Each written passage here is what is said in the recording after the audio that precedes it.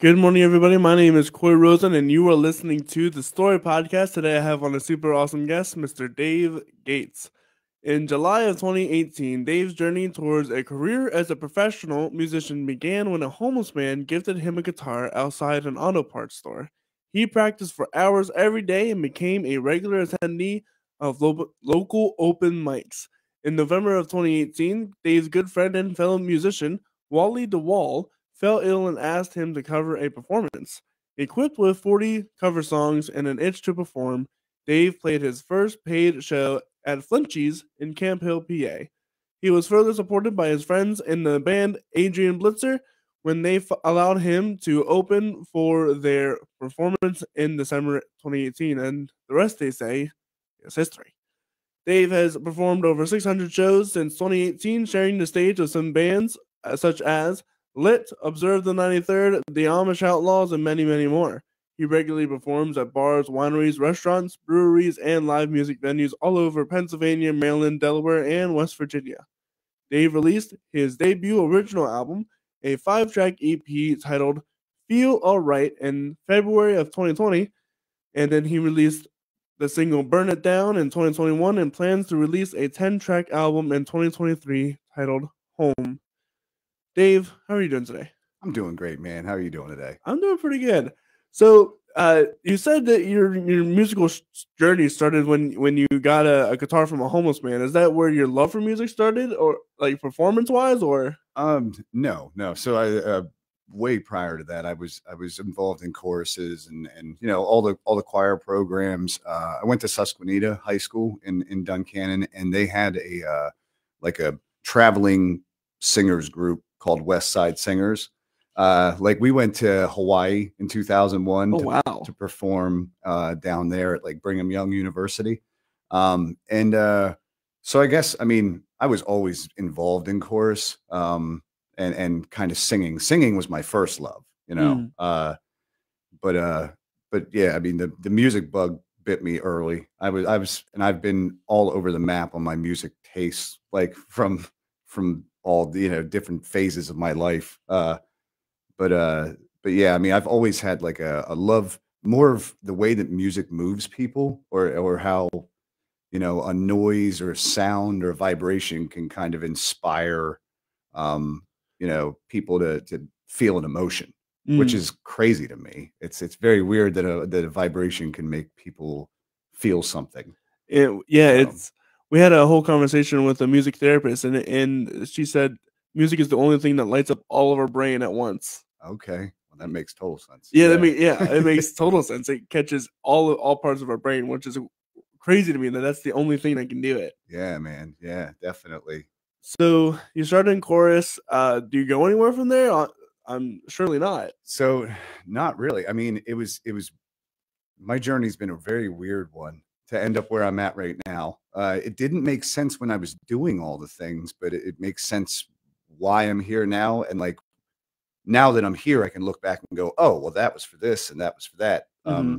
Because I mean, after, I got to high school, and kids, kids aren't nice sometimes. So there were some kids that would poke fun at me for being in choir and singing and stuff. And I let it get the best of me. For a while, I thought that singing was like I don't know, Not cool. not cool. It Yeah. wasn't, yeah, it wasn't cool anymore. So I pretty much didn't sing until I got maybe 18, 19 years old. So like from high school till then. And then I started like getting involved in karaoke, right? Mm-hmm. And I was like, I'd love going out and doing karaoke with my friend Tim. And he's, he kind of guided me through some of this as well. I used to mow his lawn for guitar lessons when I was like 13. Well, between 10 and 12. And and I'd mow his lawn once a week, and then he'd give me like a 30-minute guitar lesson. And that, once again, whenever I fell off of singing, I just gave, like, I was like, okay, I don't want to play the guitar either. Like guitar Mm-hmm. playing, I mean, it was cool, but I wasn't good at it. So I was like, it's not cool when you're bad at guitar, Right. Yeah. like It's that not doesn't cool. carry Yeah. over. So I just gave all that up. But then whenever we started doing karaoke, I realized how much I loved to sing still, Mm. and I loved kind of performing and entertaining a crowd, and I love the whole thing of it. And so I just did karaoke, and then I decided to become a DJ. So I started DJing, and that was right around the time I turned 21. And I just stopped doing DJ work in like 2016. So that was a long period of my life, and I wasn't a good DJ. I wasn't confident. I didn't have any kind of stage presence, or I was scared to talk on the microphone, which is horrible. Yeah, that's not very good for DJ. It's not good. It's not good. Yeah. So I would go to a wedding and I'd play music the whole time and do pretty much nothing else. And I'm like, this is not even the introductions. Oh, I would do introductions, but I'd be shaking the paper, right? So at a certain point I was like, man, like I'm not a good DJ, and I didn't feel good like charging people, let's put it that way, to do what I was doing. Even though people were paying me, I didn't feel good taking the money. It was weird. I was like, I don't feel fulfilled. I don't deserve this. I don't deserve this. Yeah. I'm like, you guys could have somebody way better. So I was landscaping all throughout that time too. So I never just DJ. DJ was like a side thing. Right. And so 2016 or so, I decided I was going to quit smoking cigarettes. Right. And that had been something I'd done for a long time. And it's only pertinent to the story now, looking back. But so say that's a segue and a half. It's very weird. Yeah. So I quit smoking cigarettes, and whenever I quit smoking cigarettes, I was like, all right, well, that let me know I could do anything. Right? Like that. It was such a life-changing moment because I'm like, oh, if I could do that, like this is where everything changes. So then I was also like 240 pounds at the time, and I started working out. And then once I got that down, I'm like, wow, I was down a little bit of weight, and I'm like, I've always wanted to try stand-up comedy. For a guy that can't talk on a microphone to a crowd, I was like, I don't know at the time. It still doesn't make sense to me now. I mean, I love stand-up comedy, but I had one good set and then like 6 months of bombings.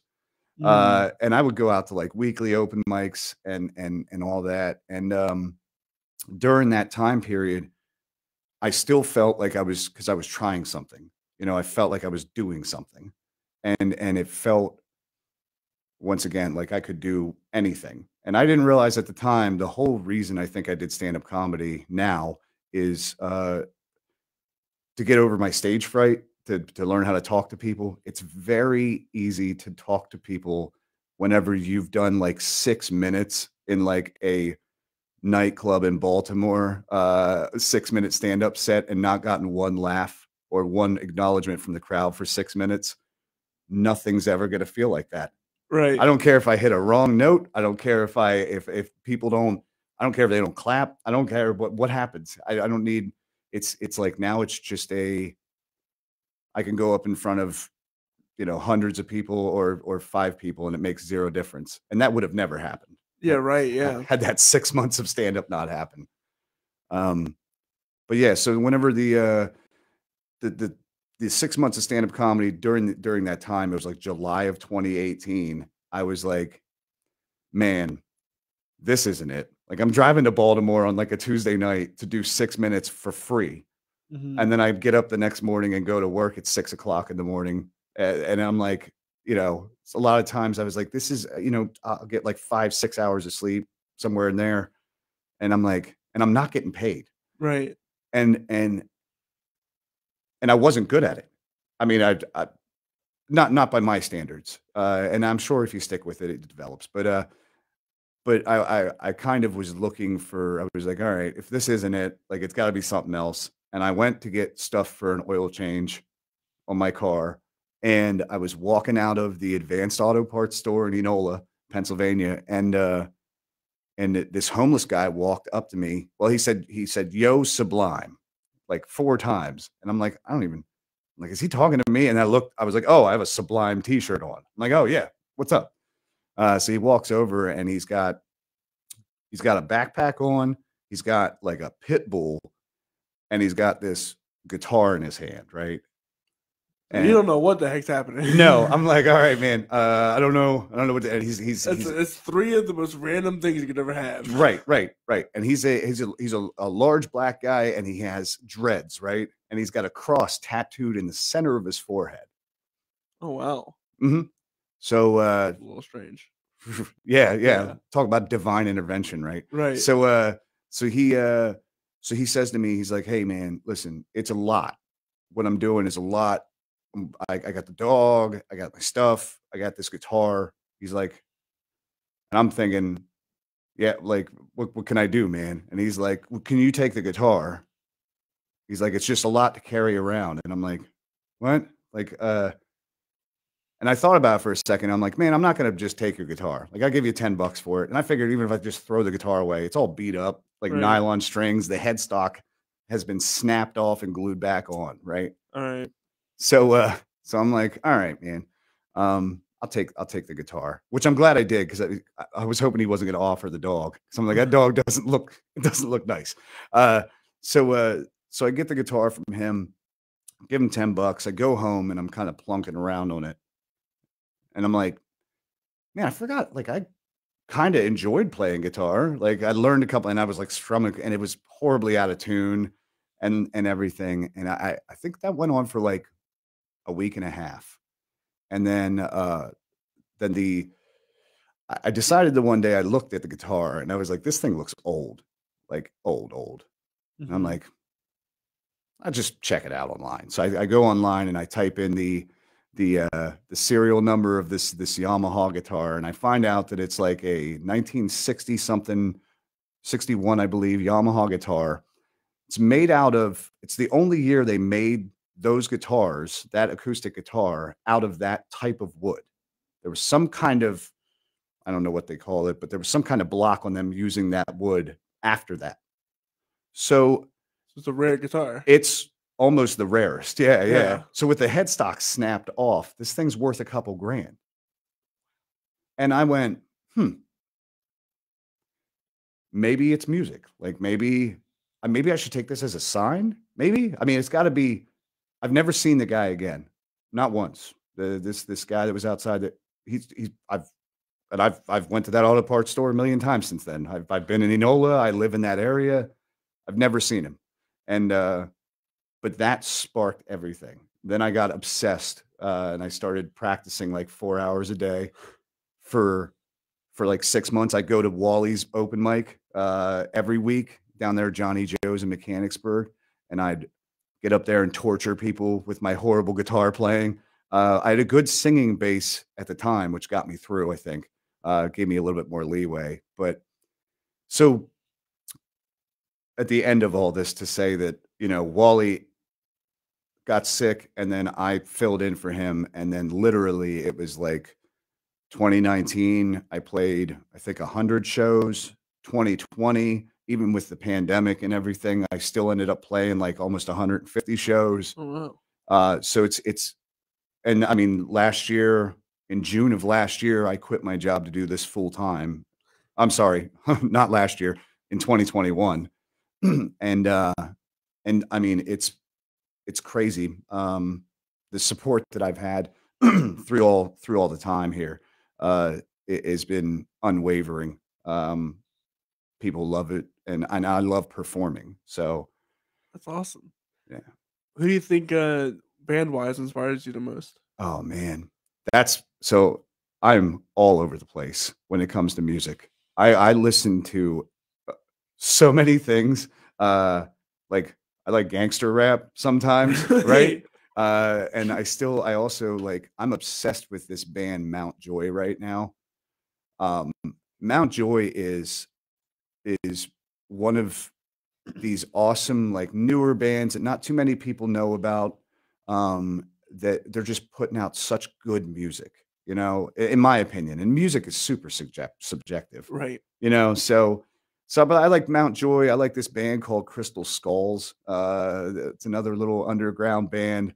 So I think I've heard that before from a previous guest. Oh, okay, actually. really? Yeah. They're phenomenal. And then I mean, there's so many all over the map.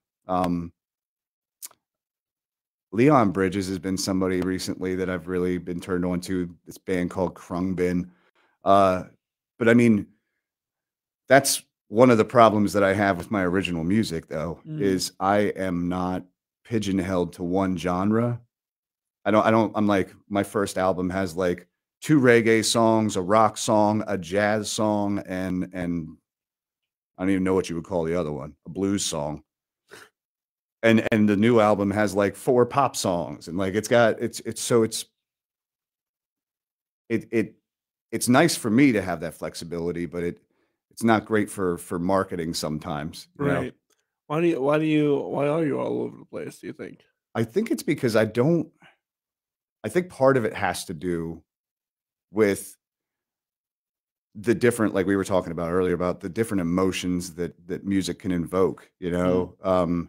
There's a specific spot in my life for heavy metal, right. and it's at the gym, or it's you know, whenever I'm angry, heavy metal fits right in that slot. It's like the perfect slot for it. But you know, heavy metal isn't great for the drive home from the gig, or like the Or like Sunday morning drive or Sunday. yeah. Yeah, it just doesn't make sense. So, but that's why I think I'm kind of all over the map. Is I use music as a tool, as a function in my life to, yeah, kind of segue me into different areas, you know? And I think that you can't do that if you just listen to one genre of music. I Mm, don't think that that's achievable. If you just listen to today's country, uh, I don't know what kind of gamut of emotions you're going through, but I think most of them are probably going to be a little sad and then yeah. and then very happy. And I don't think that there's really much of it in between. No, not really. Yeah. So that's that, and you know, being versatile and DJing all those years exposed me to so much different music Mm, that now I have this catalog in my head, and I'm like, I can't, you know, just I don't want to be pigeonholed to certain things, you know. right.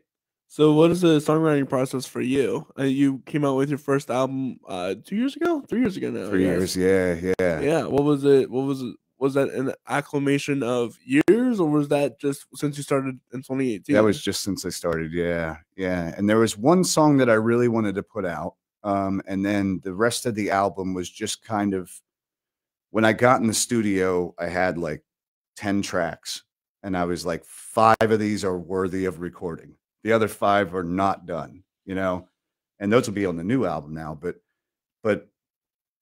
the writing process for me was finding something that I felt. Mm, So that's why it's so hard for me to write originals sometimes, is, you know, sometimes I don't feel like I have much to say. You know what I mean? And if I don't have something to say, I'm not going to, I don't want to waste people's time. You know what I mean?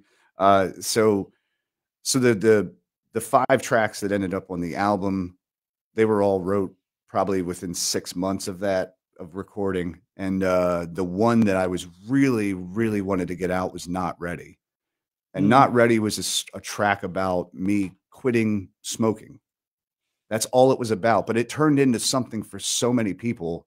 Like whenever I released it, people are like, "Wow, like this is, you know, this means this to me. This means that to me." And that's when I realized, I was like, "Okay, yeah, like I had recorded it and put it out by myself and with Kevin. Kevin Nelson's my like producer, and he does all my albums. And he was a mastermind with the way that he recorded this thing, because it enveloped all that emotion, and it's just me and my guitar in a room with a ribbon mic and a couple of, and that's it.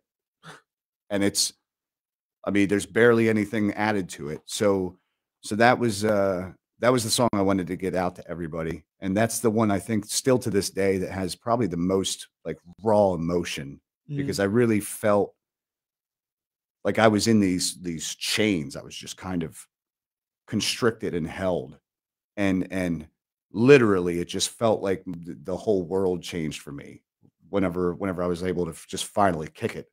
And and it just the empowerment that I felt from that came through, I think, in that song. So Well, with that said, we actually have it lined up, so let's give it a listen. This is Not Ready by Dave Gates.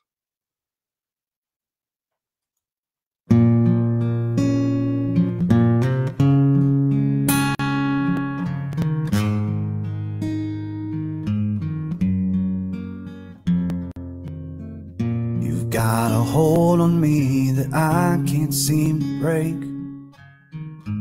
You get more of me with every hit I take. Thought I was done with you, but you came back around.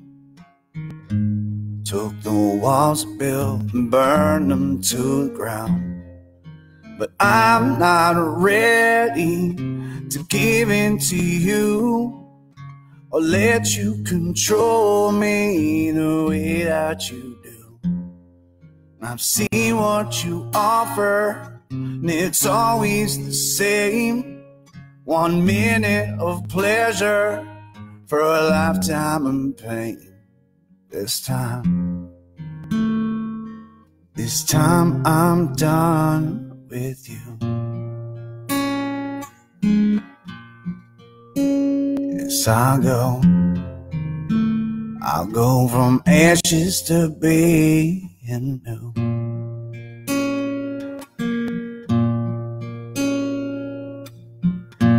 Taste you in the morning, crave you late at night. Gave you everything without even a fight. I snuff you out and then I take you in again. It's always me who ends up suffering in the end. 'Cause I'm not ready to give in to you or let you control me the way that you do.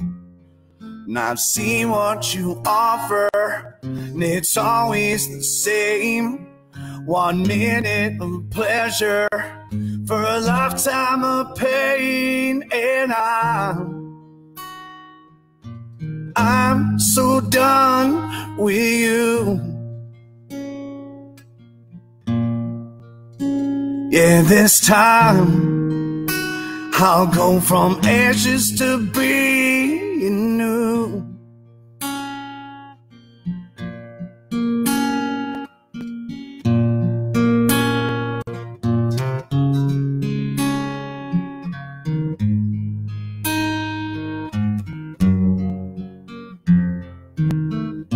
Smell that's on my clothes reminds me you were here. And in my darkest times you'll always reappear. One day I'll break the chains that you have always held. Or I will light the match and send myself to hell. 'Cause I'm not ready to give in to you or let you control me the way that you do. And I've seen what you offer, and it's always the same. 1 minute of pleasure for a lifetime of pain. But this time I'm done with you. Yes, I've gone from ashes to being new.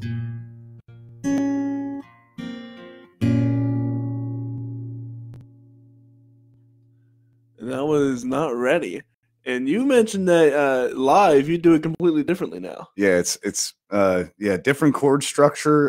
And I also I changed the timing of it. I made it a little bit quicker. At the time, whenever I recorded that, I was like, have to be just directly on with each lyric has to be fit into that perfect slot in the timing. And now it's a little bit more fluid. It's just kind of how I feel it in the moment. And I would say that anybody who's come out to see me knows that I pretty much just every song that I play is a little different from show to show. I don't think I've ever played anything exactly the As same. it should be. Yeah.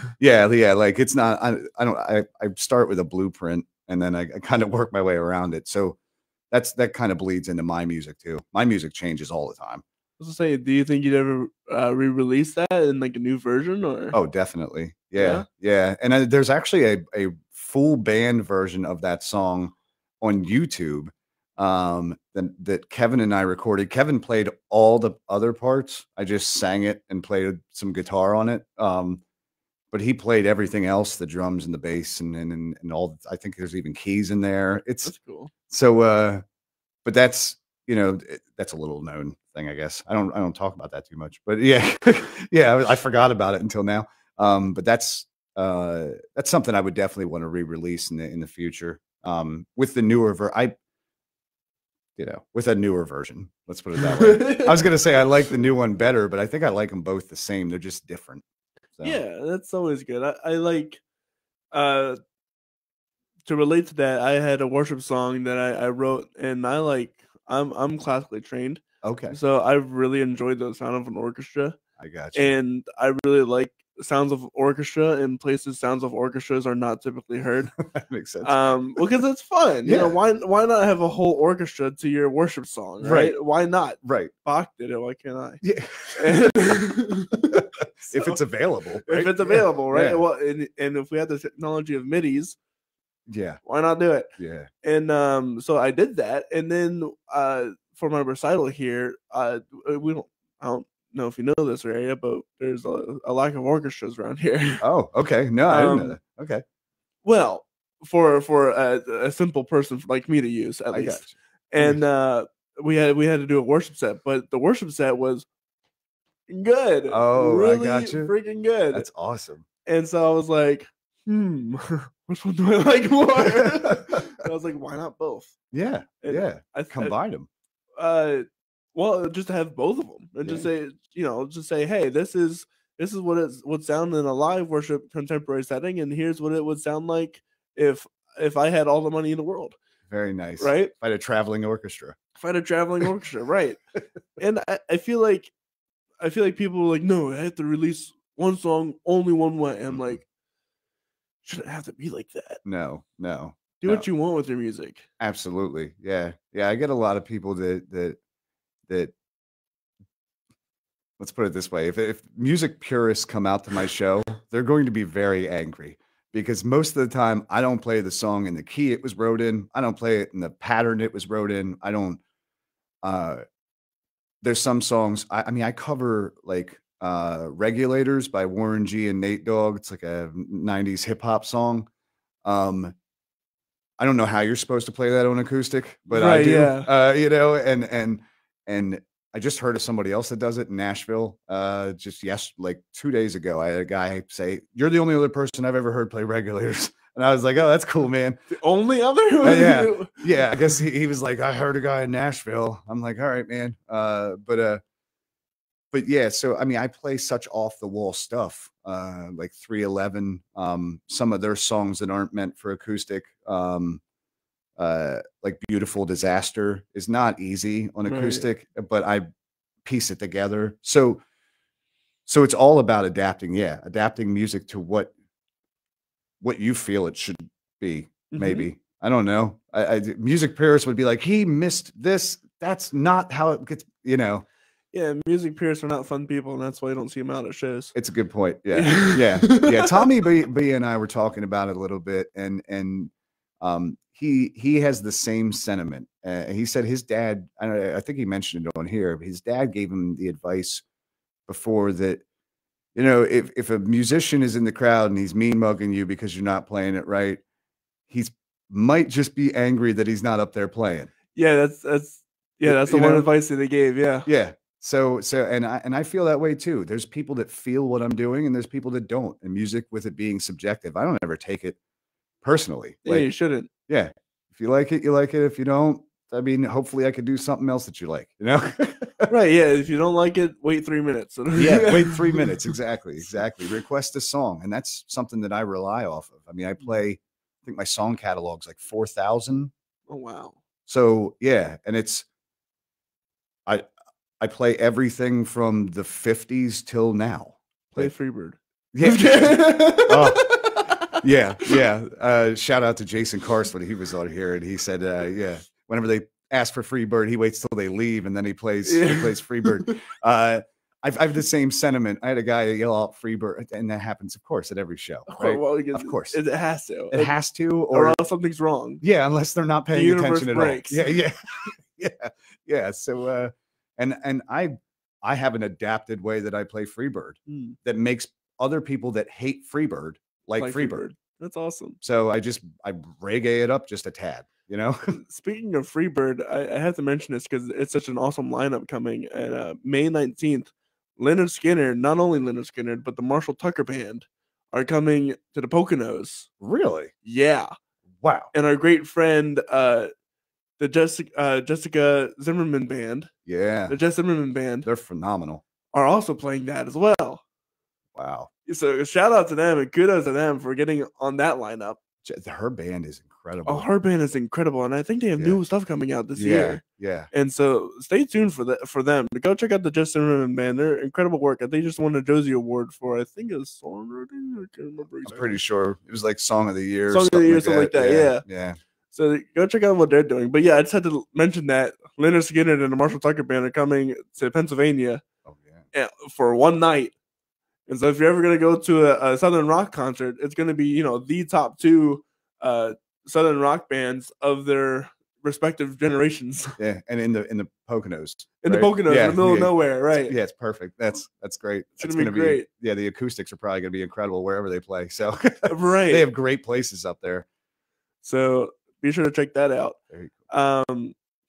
Past that, you have other songs on that first album that we have here, Devil. You want to talk about that? Yeah. So Devil's a storytelling song, and I wasn't sure whether to include it on the album or not until Kevin would kind of push me on it. My brother was like, wow. He's like, if you listen to the lyrics of that, it tells a story. And Devil just kind of came out of me thinking of a story in my head. I was like, it's like a descriptor of three different people, and one of them being me. So it's a descriptor of like two fake scenarios, and then I kind of wrap it all up with the third verse and kind of assume the role that I'm supposed to be in the song. And here's a fun kind of inside thing. At the beginning of the song, you hear some stuff fall. Right. And Kevin decided to keep this in the studio recording. So it's like you hear something tumble and then you hear this whistle, and the whistle is actually my bass player, Jeremy. It's actually him breathing into a ribbon microphone. He had a little bit of a nasal whistle that day, and you can hear this whistle in the background, and it's him breathing after this stuff falls. And Kevin kept it in, and I'm like, I like that being in there. It's kind of interesting. It's like a weird way to start the song. So, but this is one of the tracks. I think this is the only one you have today that has like anything besides me and my guitar. So this is me, and Jeremy was playing an upright bass in this song. So that's nice. This is Devil by Dave Gates.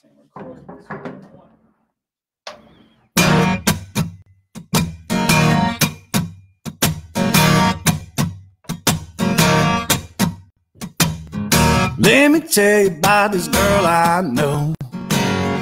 Eyes are black as night, her skin is so cold. She's a devil. She just bought me a drink. She says that I can have whatever I like. Don't you even think about your wife. She's the devil. She's a holding you back. And if you leave with me, you'll never have to deal with that.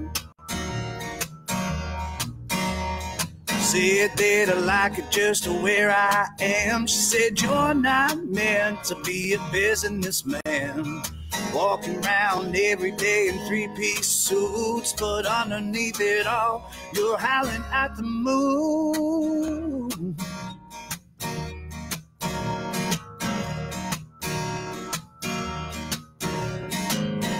Let me tell you about this guy I met. killed a family with his red Corvette. He's a devil, and he's a stealer of souls. Left the bar around at 2 a.m. Drove it on into a minivan. He's the devil, only one who lived. They gave the death penalty to a man without a soul to give.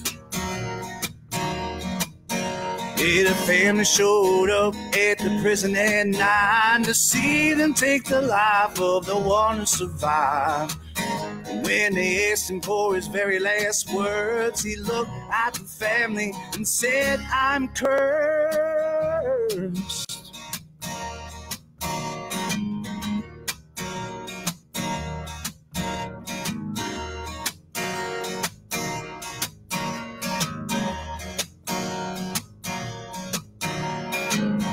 Play my last song and get off of the stage. Sitting at the bar and ready to play. She's a devil, and she's a calling my name. She says just have a seat and take a drink. Forget it all, don't even have to think. She's the devil, and she's making some sense. And the more that I listen, I know it's gonna be my end. I get too messed up on whiskey and wine. It leads to trouble almost every time. Tonight will be different. Just mark my words and watch how my Corvette handles these turns.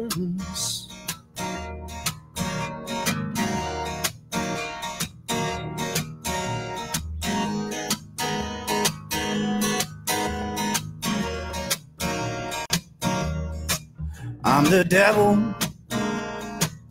and I got no soul.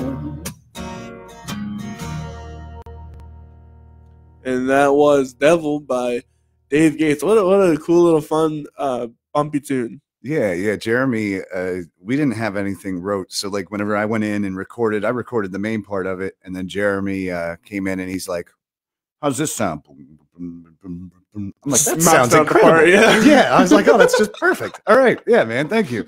So, but Jeremy Sheriff, shout out to him. He's literally probably one of the best bass players that I know. I mean, that's a hard. I've seen a bunch of them, and he's there. I've never seen him not be able to play something. That's fair. So I've got having run the show a while. I know a few good bass players. Really good. Shout out to Liam Galliano and Henry Dvorak. Really great bass players in the area that know that are awesome. And we were talking about the scene earlier, how robust it is. Yeah, it is. It's absolutely crazy. I was telling Corey that like seeing names on the signs that I've never seen before whenever I'm at these venues, or like just getting out there and people mentioning people that I haven't heard of, and I'm like, I'm immersed in the scene. And for 5 years, 5 years, 200 plus shows now. I'm at like a little bit over 600. Yeah. So, well, I meant per year. Oh, per year. Yeah. Like I think this year I dialed it back just a tad this year because last year was crazy. I was doing like 4 shows throughout the week and then like 2 on Saturday, 1 on Sunday. And I did that for 4 months straight, 3.5 months straight. Wow. Yeah. I was just like destroyed my voice. I had like nodules. I'm like, oh, okay, this is not how it's supposed to go. No. But the fact that you're able to do that. That's the crazy thing about the scene is if you're not even if you're good, if you're dedicated. Yeah. If you're persistent. Yeah, there you go. Persistent. If you're persistent and consistent and you show up and you do what you can at each show, there are places for you to play every night of the week. Every night. Yeah. And there's no barrier to entry. Yeah. Especially if you just ask. Right. Oh, that's the best thing you could do. Yeah. Yeah. And the worst thing they can say is no. That's it. That's literally it. There was a place I wanted to play in Delaware for forever, and I pestered them. I kept pestering the guy. He wouldn't answer me. So I just kept, and this isn't always the case. Sometimes it doesn't work out well, but I kept pestering him until he was like, hey, if I give you a date, will it shut you up? And I was like, yes, that's all I want. I just want one try, man. And, I got in there and played, and now I'm regular rotation down there. And that was all it took. I just had to pester him like crazy. So sometimes it works. Sometimes it doesn't. Sometimes it doesn't. Sometimes you get a nasty message back. Hey, well, that's okay. Yeah, I'll take a no. You weren't gonna get it anyway. Exactly. Exactly. Yep. And sometimes I have to pester my guests. I bet. As musicians, you know how it is with musicians. It's like herding cats. Yeah. It's a gaggle of misfits 99% of the time. Absolutely. Yeah. And that's what makes the music industry fun and unfun. Yeah. That's funny. So you have a new track out, EP or album coming out soon. Is there a theme to that, or is it like just a collection of songs?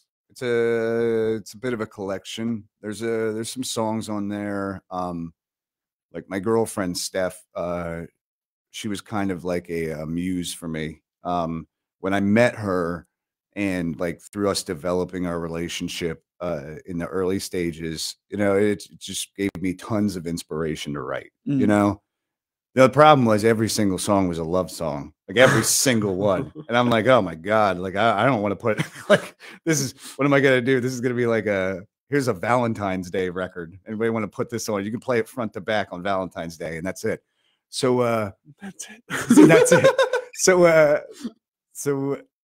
So I mean, there's a couple songs on there. There's a lot of songs on there about her. There's a lot of songs on there about like life and progressing and the changes that I've gone through, going from, I was a welder and a landscaper for 17 years. So like going from that to playing music every day for a living it's such a drastic difference, because prior to 2018, you never would have caught me going, yeah, I'm going to be a musician one day. Like, it's so recent in my life. So all those, big change brings about big emotions, so any drastic change in your life is a good time to write music, no matter what it is. If it's bad, if it's good. And that's kind of like the new album is just a collection of all the emotions I've been feeling through the years here. And I wanted to shout out before we continue down that thought path. Alex Danilla is putting out a charity album this Valentine's Day. All about love songs. So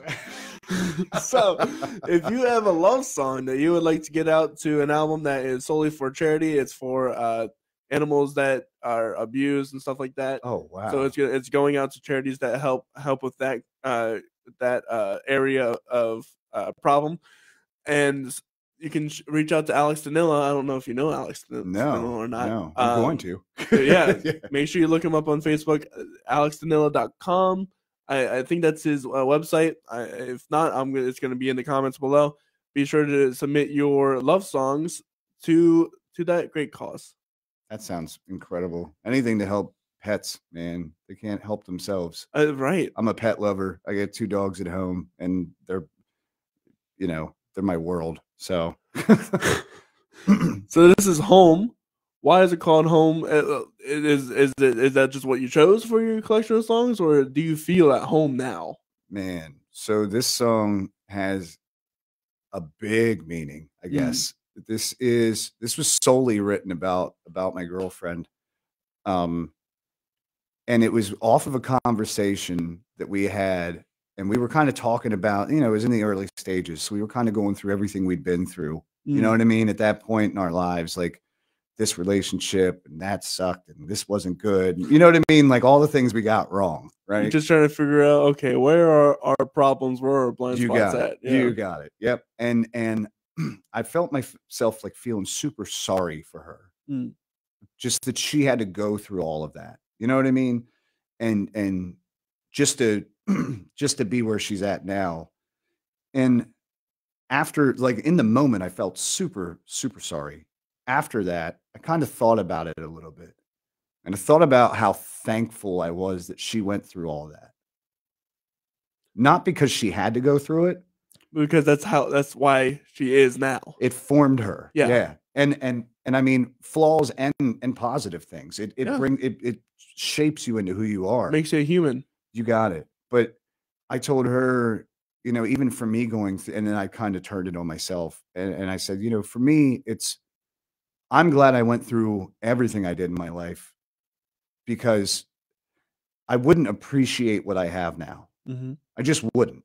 You know, everything's perspective, and I have a broad perspective over the years of my life of not doing the right things a lot, like a lot, as many times as I could. So you know, I'm still thankful. I wouldn't take any of it back, because it just brought me to such a, when I quit my job and I started music, I did it because I felt confident that I could do it. And I probably wouldn't have that confidence if I tapped out early in all the other aspects of my life. You know what I mean? Yeah, no, everything that you are now has been a Culmination. culmination. Yeah. There's the word. Yeah, of what you've gone through. Yeah. Just I talk about it a little bit on the podcast, but if I hadn't lost my mother, I wouldn't be where I am now. I wouldn't be a musician. You got it. Yeah. That steered me away from I wanted to be a scientist and zookeeper. Oh, wow. Which was, you know, completely out of left field. Is this music? Well, not really. It was either music or science. Okay. And she was a science teacher. Her dying cut me off of science. Right. I got you. Yep. And then just shoved me and kicked me towards music, and here I am doing all of this cool stuff. Yeah. As a granted, it'd be really cool to work with you. Oh yeah. True. Yeah. But I'm really glad I get to do this. Yeah. So yeah. God awful situation. She died of a heart attack at 40. Oh, my dad passed at 51 of a heart attack. So, and it's relatively young for a heart attack, at least. Yeah. And so sad situation. Happy it happened. And that, and well, there's also the whole point of she donated her body to science, and the scientists couldn't take any part of her body because they were so damaged from drinking alcohol and so much more. So she would have been in just so much pain otherwise. I got you. So, and she went away in her sleep. So it was like one of the best possible ways, right? Yeah. So it's crazy how all of these things in our life, sad, but they make us who we are. It's if you don't have those moments, you don't have those to reflect on and grow from. Yeah, exactly. Yeah. With this is Home. Yeah, this is the title track. And this is a debut here listening of the track, isn't it? Yeah. I haven't I just got the master of it the other day, like last week, from Kevin, and we don't have the album out yet, but this is the first listen, I think, of the title track anywhere. And there's actually, I just wanted to bring a little bit of attention. The last line of the song starts out with how don't you know that you're so pretty? Because the whole song is talking about how she's spent all that time going through those things, and how I'm happy that she went through them in a certain way. Yeah, in a certain way. In a certain way, I'm happy that she went through them. But from now on, she doesn't have to worry about where she is, because like wherever we are is home. And she can feel safe there and taken care of, and like she doesn't have to worry anymore. And that last line, it's dumbfounding me how she looks at herself sometimes. I don't like this, I don't like that, I don't like this, and I'm like, I wouldn't change anything. Right? Like, what is wrong? Like that's that's why. And when I was writing the song, that line always made me chuckle. So I was like, all right, we're keeping it in. So just a little backstory on it. With that said, this is Home by Dave Gates.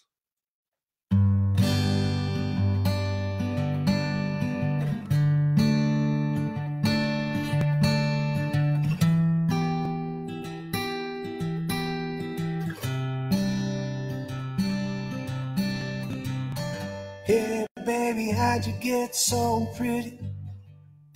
You moved out of that city to find a place that you could call your home.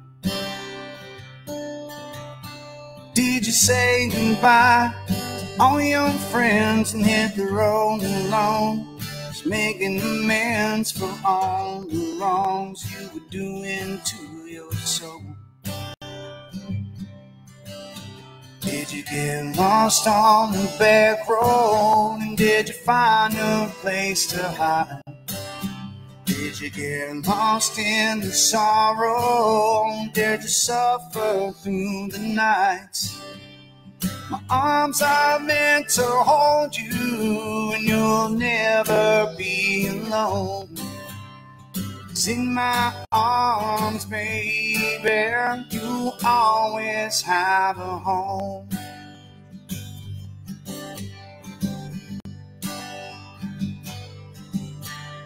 I know we spent time putting up them walls, and I hate to tell you, baby, a wrecking ball, yeah, I'm breaking you down every time you're laughing at me.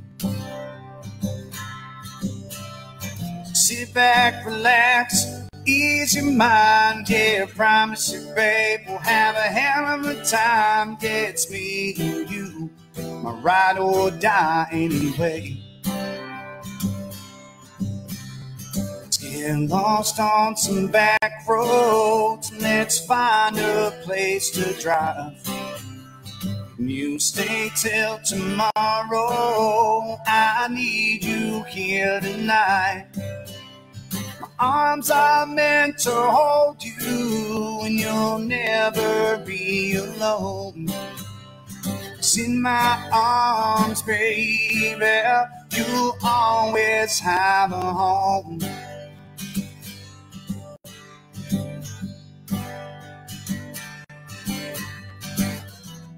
Knew from the moment I saw your face, you were my saving angel, my amazing grace.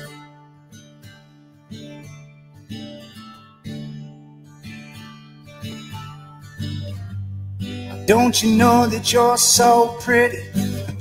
I'm glad you moved out of that city and found a place we could call our home.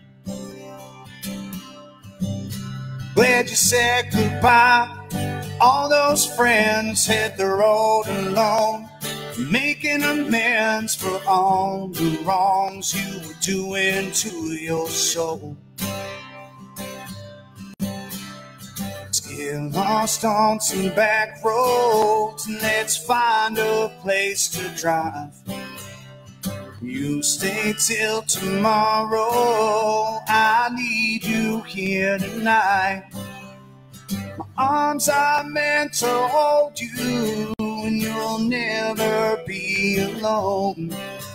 'Cause in my arms, baby, you'll always have a home. 'Cause in my arms, baby, you'll always have a home. And that is Home by Dave Gates. When is that album coming out? Do you know? I don't have an official release yet, but it'll probably be, I would say probably summer of this year. So stay tuned for that. Yeah. Now we're going to move on. We're running out of our time, so we're going to run on to some general questions that I like all of our guests. If you have any questions, be sure to leave them in the comments, and we'll get around to them. First up, what is one of the funniest or worst things that ever happened to you on a gig? So I would say one of the worst things, I guess, recently was at Hook and Flask in Carlisle. It's a distillery down there. I was playing there in December, and they have their stage is about 3 feet wide or so. It's a galley stage, so it's really long, but it's very narrow, and the crowd sits right underneath you, basically on either side. And I record all my sets, so I have a little camera set up in the corner that just kind of checks everything out. And I didn't notice it at the time, but as I was playing throughout the 3-hour show, I don't normally take too many breaks, maybe one, if that.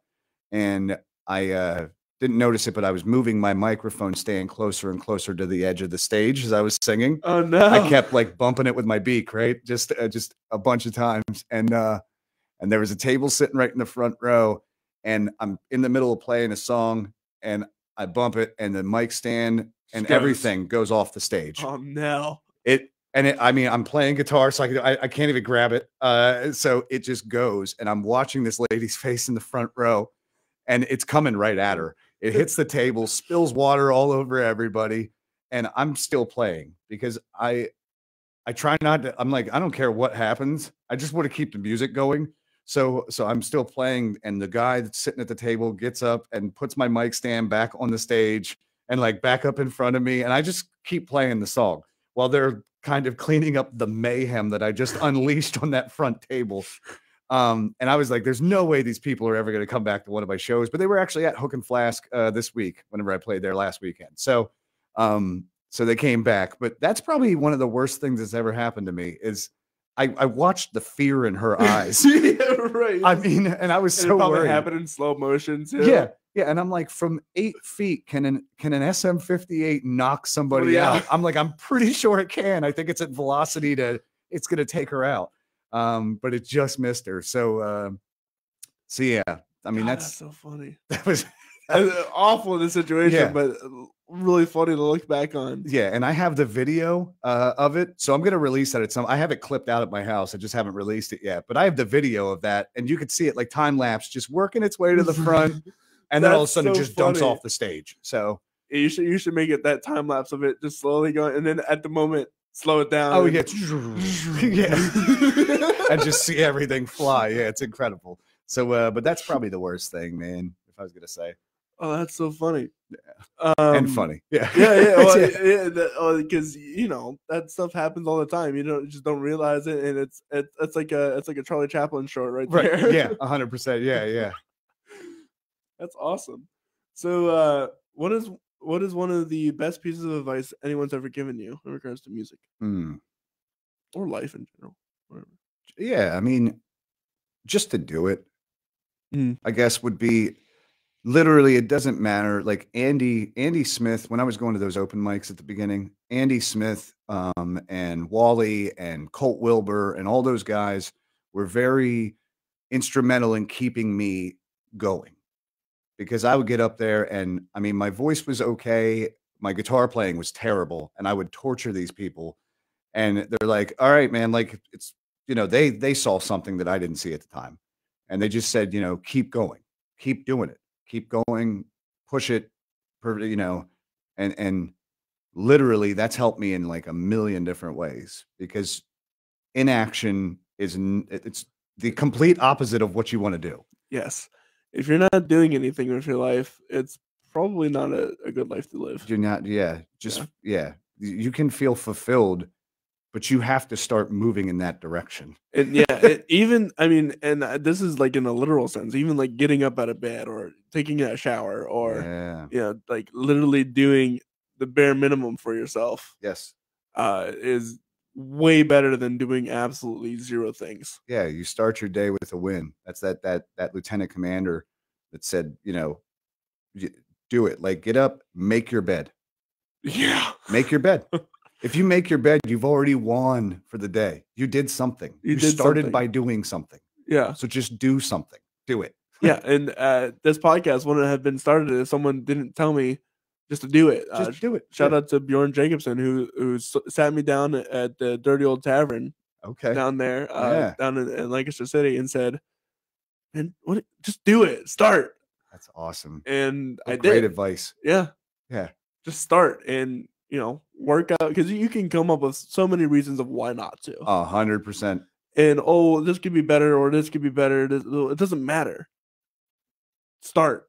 Yeah, just start. Figure it out on the way. Yeah, if you're not starting in the right way, that doesn't matter. You'll figure it out, and you're going, like, just starting is going to give you the opportunity to figure out what you need to do differently. Exactly. And oftentimes what you think is gonna happen ain't gonna happen. Nope. And it's not gonna way that it should have happened to begin with. Right. Exactly. Yeah. So you got it, man. Just do it. Yeah. One last thing. What is one of your most memorable lessons that you've learned? Hmm. Um, just to be super thankful, right? Mm. Be grateful, be thankful for what I do have.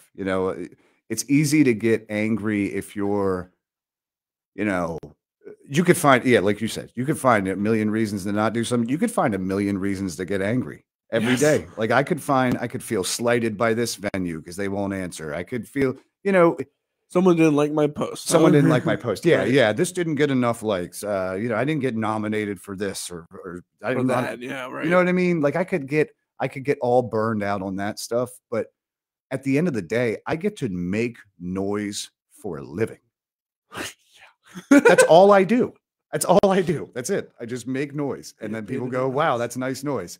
Wow, that's a nice noise. Yeah, nice noise. Or they go, oh, I hate that noise. And either way, I get to do that. And so that helps me. That's a lesson I learned over time to help me in all aspects of my life, but especially with music, is like it's you can be your mindset really dictates your entire life Yeah, it does. because I go through the same situations that other musicians do, and we can have two completely different reactions, and it really changes the trajectory of what you're doing. Yeah. So yeah, I mean, that's something that was a very hard lesson for me to learn because I always thought that I had it really bad and that life was terrible, and then my life got terrible, Mm. and then I was like, oh, okay. Yeah, no. Whenever I was complaining, but that wasn't this. That wasn't, yeah, that wasn't 6 minutes of silence on a stand-up stage in Baltimore. Right, yeah. I've never that wasn't bad. That'd be terrifying. Yeah, it's just terrible. Yeah, knowing the people reject you. Like, I'm like, yeah, not funny. Okay, great. Awesome. You guys confirmed it for me. Yeah, great. But that's, and then just to use that to be grateful for the moments that aren't that. You know what I mean? And that's most of my life now. So I think that's probably the biggest thing. That's the biggest lesson I've ever learned is just to be thankful and grateful for what I have. And I'll add on to that. Don't let things, like you said, don't let things drag you down. You can mess up a song. Just don't worry about it because first off, those people probably didn't realize that. No. You're the biggest critic of yourself in that room.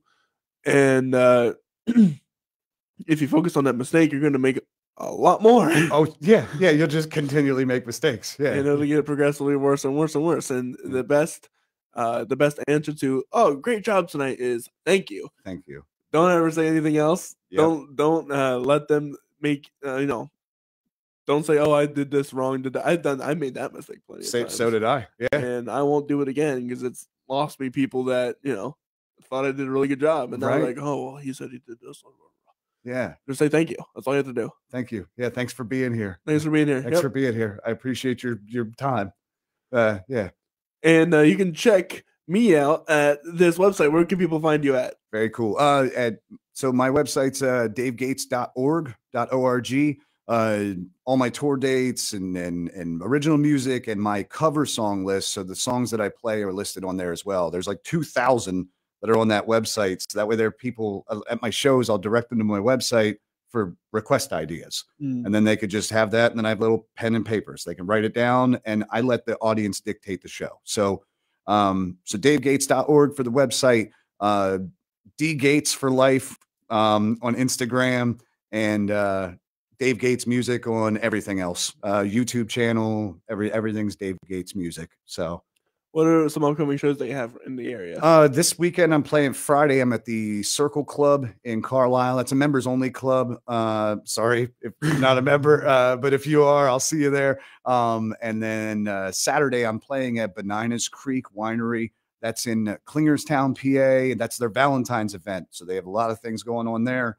And then Sunday I'll be at the Core Theater at Jack's Hard Cider in Gettysburg for Gettysburg Rocks. I'll be opening up the show Sunday afternoon at noon with like a 50-minute music set in one of the coolest theaters in the area there in Gettysburg. So, and they can catch that right before the Super Bowl. Right before you got enough time to see me and like 4 other acts, and it all benefits pediatric cancer research. Oh wow! So all the musicians donate their time. There's like a ton of venues. So it's an incredible event, and I play it year after year, and I couldn't couldn't support them more. So that's more important than the Super Bowl. Yeah. Still have time. You can fit the Super Bowl into it. So that's awesome. You can check us out. Well, this is the Story Podcast. My name is Corey Rosen. You can find out more about me and the stuff that I do at CoreyRosenProductions.com. That's CORYROSEN Productions.com. You find out more about me, the work I'm doing currently, the work I've done in the past, the guests that I'm having on, that I've had on, all is there. And we have some new merchandise from we had our first 50 guest merchandise, and now we have moved on to our 51 through 100 guests. That's so awesome, man. Some great names like Daryl Davis, Plunder, and Lightning. I wish I had all of these memorized. I do not, but there are some really great names on there. So if you were on the show and you were in that timeline, you get that merchandise, wear it proudly, I'd appreciate it. Upcoming this Saturday, we have Kevin Gannon. He runs this awesome nonprofit called Musicians Bedside Manor, where he has musicians come into those. It's music to the immobile. That's the idea. Wow. Okay. Very cool. So he brings musicians into like nursing homes or retirement homes, places that people can't get up and go to a show. Yeah, that's awesome. And he comes in and plays.